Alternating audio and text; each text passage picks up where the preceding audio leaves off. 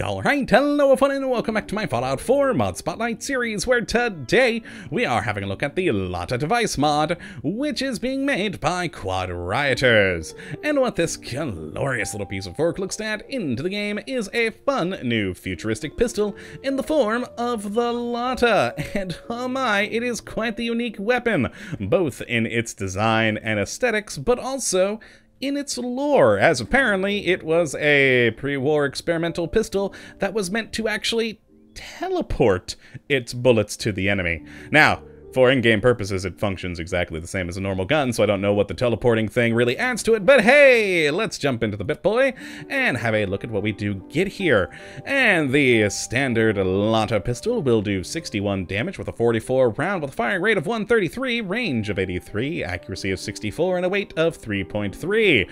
And all in all, it's a pretty cool looking gun. Definitely, as I said, futuristic, which makes sense as if it's supposed to teleport its bullets to things, and can be made even more interesting and futuristic looking through the various modifications. Now, damage-wise, it's not the greatest, not the worst either. I'd say a good early to mid-game gun, especially when you consider with the current modifications it has. The highest amount of damage I was able to get for this thing was 75 here. So yeah, not the most powerful thing ever, but boy does it look good.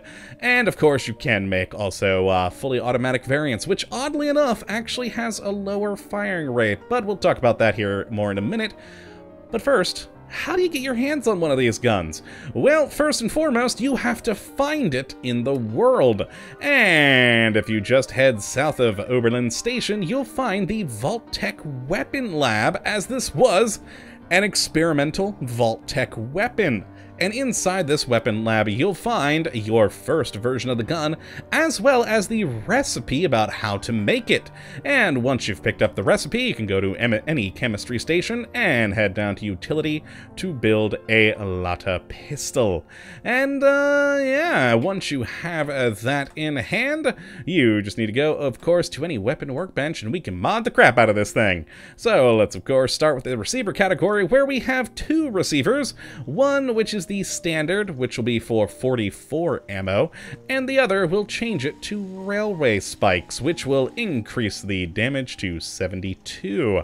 And of course, give a chance to stagger the enemy with those nice big railway spikes.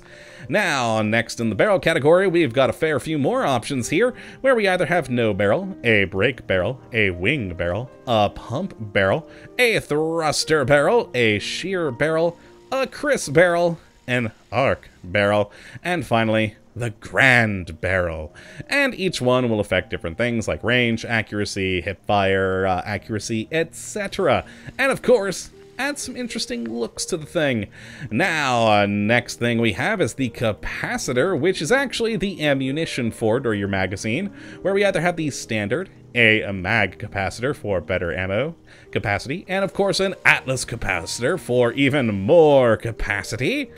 And then after that, we can choose between either semi-automatic mode, automatic mode, or high rate of fire automatic mode, which, I mean, yeah, the high rate of fire automatic mode is higher of a rate of fire than the automatic mode, but both of them are slower than the semi-automatic pistol.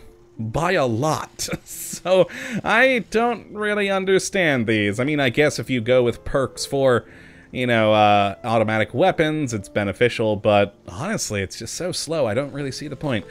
But then we have the accessory category, where we have one thing, well, two really, no accessory, or a broken tactical flashlight. It's broken though, so I mean, it's just there.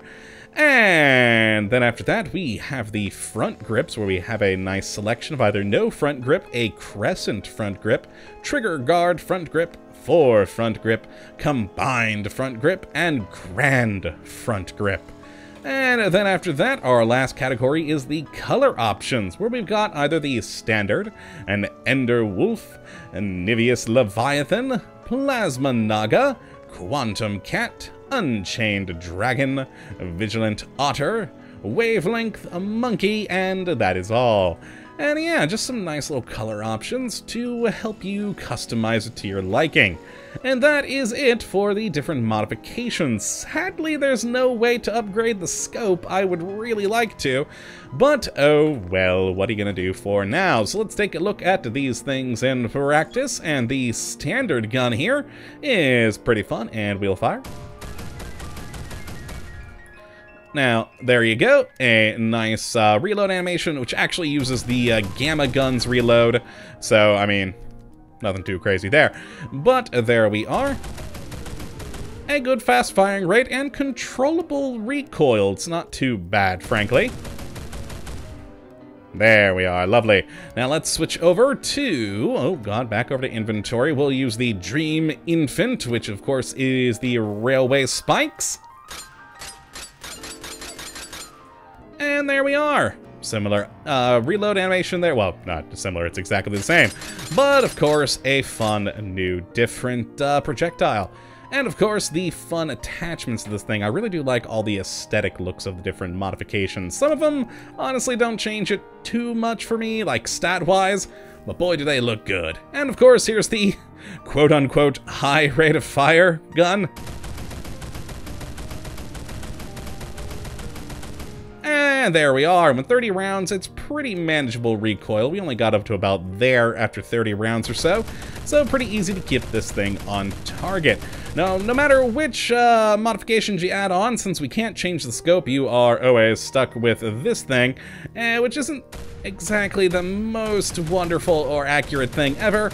But yeah, it's functional enough, really, as long as you keep to the center, really the top rim of the scope there. Center is where the bullets are going to hit, so you can make do, but yeah, I'd really prefer to have an actual scope somewhere. Now, let's go test these out on our usual test subjects of Randy and Will, and I think we'll use the Railway Spike one, or the Dreamy Infant, boy those names, on Will here, and then Randy will go after with the automatics. Let's get close so we can actually VATS him, because man, I'm not going to hit him without a scope from back there. And yeah, just torso shots. There we go.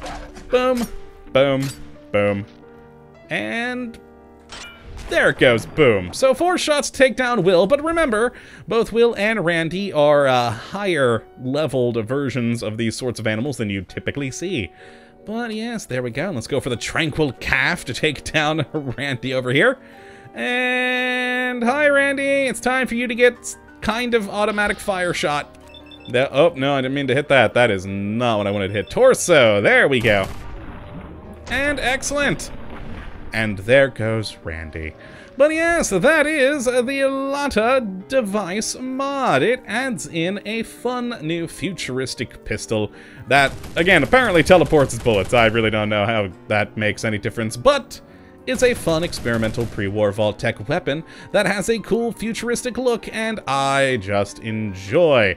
So if you'd like to have a look at this mod for yourself, which I would certainly recommend you go and do, you can have a look at the link in the description as per usual. But that is going to be it for today. I hope you all have enjoyed and that you do come back for the next. But until that time, thank you for watching, and as always, have a good one!